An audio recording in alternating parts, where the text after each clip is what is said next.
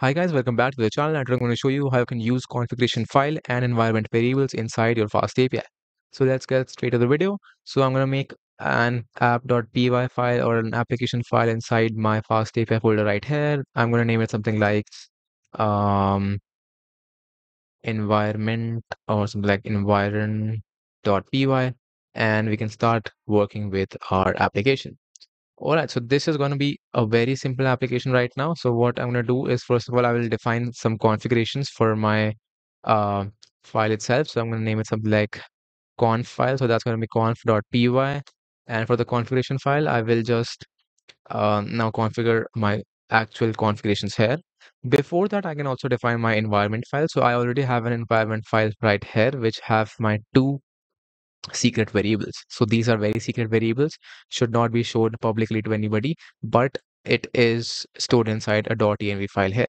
So the first variable is database URL, which is just the local base, local users database, and then I have a secret key here, which is something like super secret key 123. So I have to pass these secretly to my fast API. So how we can do that is, first of all, I can use my configuration file here. So for configuration file here, I can use what I can use is I can use a new module which is pydantic-settings. So for that, you need to install that. You need to install it using pip. So you can install that using pip install pydantic-settings, and we can start working with that. All right. So for that, you can have from pydantic-settings, and this is going to be pydantic-settings.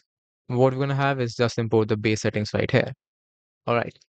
Now moving forward, we can import the basic.env module of our Python, and we're going to have load.env function from that to load our env file inside our Python file.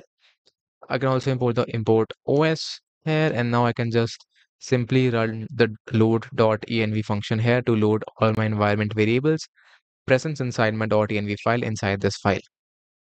So now moving forward, we can define a settings class here, and the settings class can be derived from the base settings itself.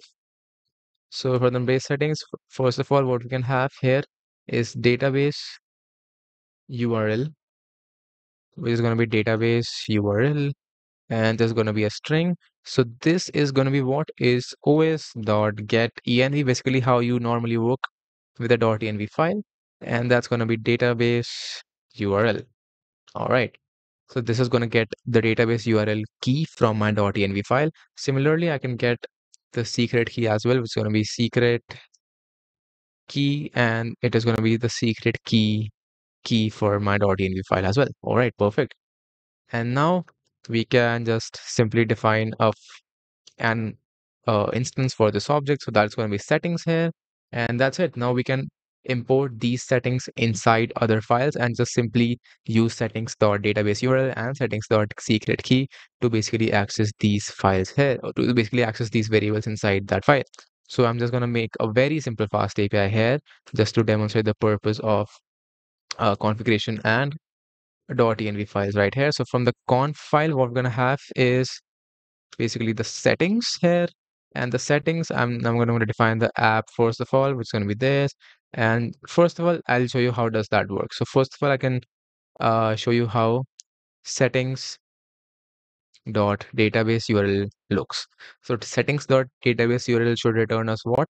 It should return us basically the os dot get env database dot URL right here. Yes, perfect. So this basically creates two layers between sorry for that. Cut. So this basically creates two layers between the .env and your main application, fast application. So this is way secure and should be a good practice inside your production environments. All right, so let's just build a simple root function. So this is going to return what? It's going to return two variables. So first of all, it's going to return db URL. This should not be done anytime, but I'm just doing it for demonstration purposes to display it just in the response itself. So I'm just going to run this file. So I'm going to run this using Uvicorn environ app reload. All right, so as you can see, my application has startup, and as you can see, inside my environ.py, I had printed settings.database URL right here, and this had been exactly printed right here. So that means we are able to access our environment variable using configuration files and .env files itself. So I'll just show you how does this look like, and I'm just gonna go to the root URL here, and as you can see, we have got the two variables inside the response, which is db URL, which is exactly the same URL we had set up inside our .env file, and we had also got the secret key, which is the exact secret key which we have set up inside our .env file. So that's great. We have actually learned how you can work with .env and configuration files for basically handling secrets inside a FastAPI. So that's it for the video, guys, and thanks for watching.